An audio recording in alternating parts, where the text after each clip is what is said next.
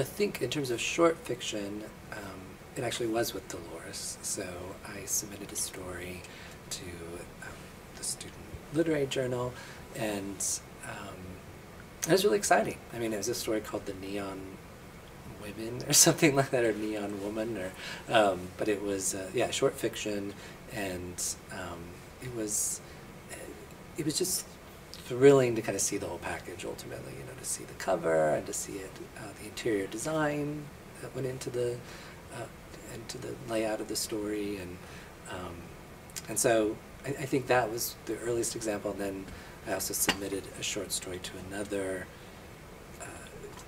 undergraduate literary journal that was at another college, but they accepted submissions from all across the country, and that was a journal called Genesis, I think. And in my acceptance letter got lost in the mail, I guess. So I didn't even know that I was in it, but I eventually got the copies in the mail. So that was another kind of thrilling aspect, to just think that your story has been lost in the ether, and then to get this nice bound edition in the mail. Had you been writing for a long time in creative writing courses, or was it kind of a wild hair? Oh no, I'd taken all the creative writing courses that I could here at UNL, and I studied with Jerry Shapiro and Judy Slater and Marley Swick, and I started, I mean, I was always kind of writing through college, but I wasn't an English major to begin with. I was a journalism major, and so it took a while to find my way to the English major and to the creative writing courses. I didn't really even know that they were available, I guess. I didn't know that that was an option for students, and so it was thrilling to discover that there were all these classes that I could take, and I took every one I could, plus I think you could take some of them again. So the more you do it and the more you read, the better sense you get of what editors are looking for.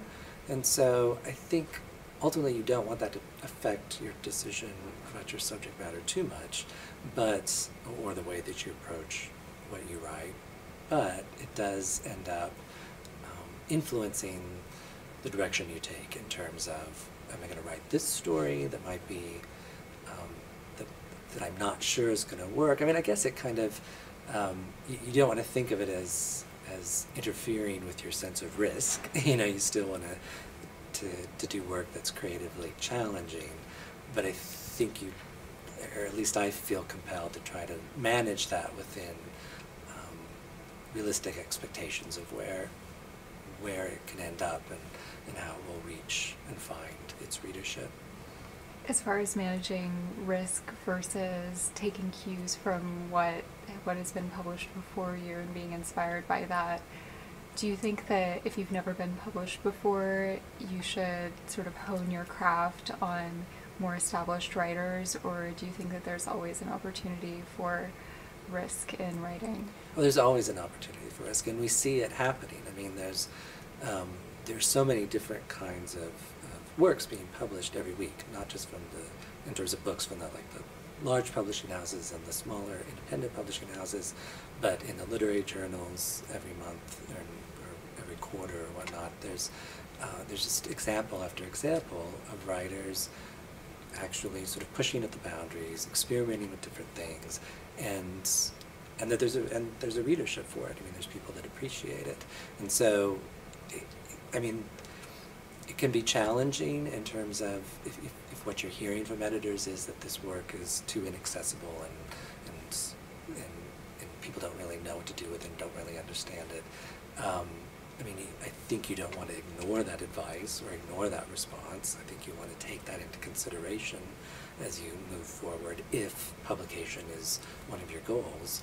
But I think there's room for all kinds of writers and all kinds of writing.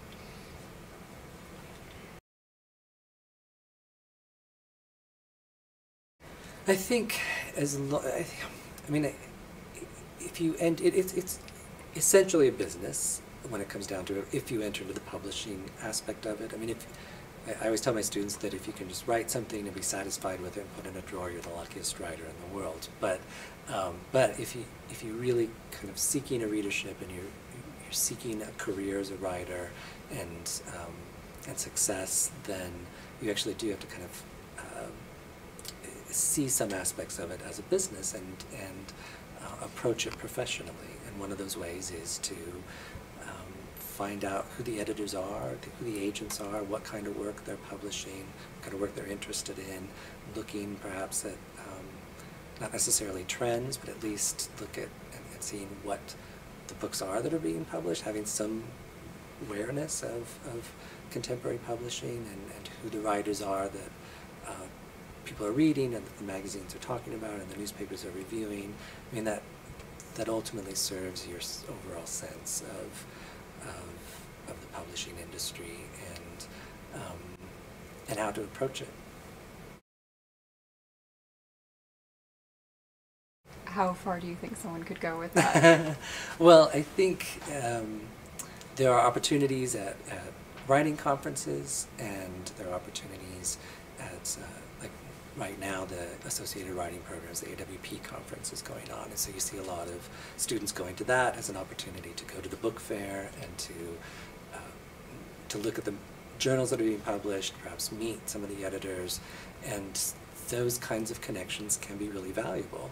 And because so many editors are seeing so much work across their desk that if they can recognize a name or recognize a title or something, or if they've gotten some kind of heads up, that doesn't necessarily mean that they're going to be immediately interested in the work, but it might get you a more careful read than if it was just another piece on the slush. And so, yeah, I mean, you don't want to be obnoxious about it, and but it doesn't hurt to develop some kind of to invest in learning about those people who are making the decisions about what gets published. And I mean, and I think if there are writers that you admire, writers don't get a lot of fan letters, and so they'll remember you if you do send them one, especially if it's a thoughtful letter that indicates what you liked about their work. And those connections to other writers can be valuable as well too, even if you just drop them a note on Facebook. Have you gotten a fan letter from someone that you remember especially? I mean, I get some that, yeah, certainly that people that email me, or it is particularly sweet when you get an actual handwritten letter in the mail, which sometimes you get, and or somebody will drop a note on Facebook, and yeah, you remember. I don't have too many people approaching me as writers outside of the classroom. You know, I think usually the people I hear from are readers who maybe have no intentions of writing at all, but yeah, they're certainly memorable.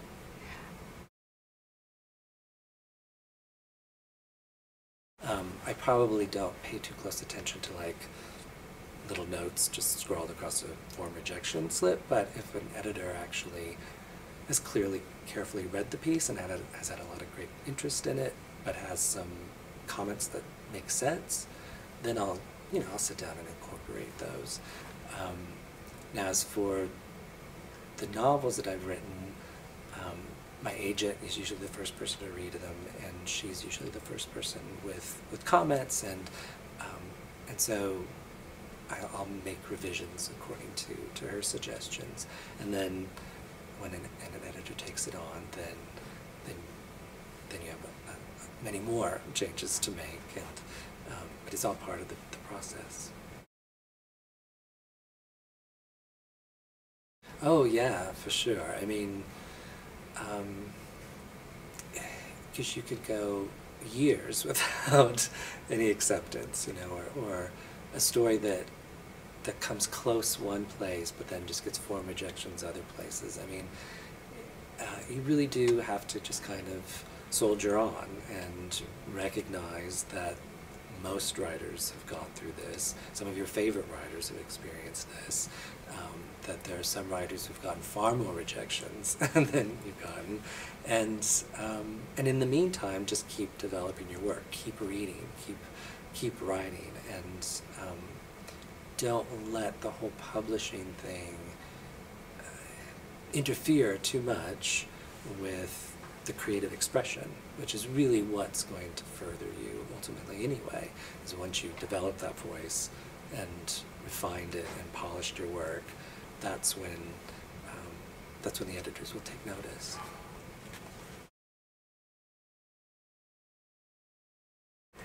Absolutely, because you actually are tossed into the actual experience. I mean, the experience of working on the Laurus is not really different that much from the experience of working on any literary journal. And especially today, when a student can start their own journal in a much easier way than they could when I was a student. I mean, there's there are options of doing a journal online or printing it more cheaply than we did back then, and so it's it really kind of helps you not just learn your way around the business of publishing and the particularities of editing, but helps you develop your aesthetic and helps you to learn what matters to you as an editor, as a writer, as a reader, and kind of learning more about what your tastes are, but also what you want your journal to communicate, basically, and what kind of work you want to bring to readers.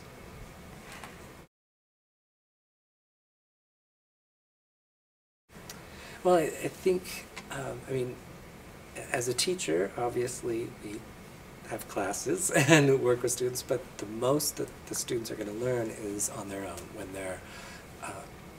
when they're doing the work, when they're writing page after page after page, and when they're reading page after page after page, reading everything that they get their hands on.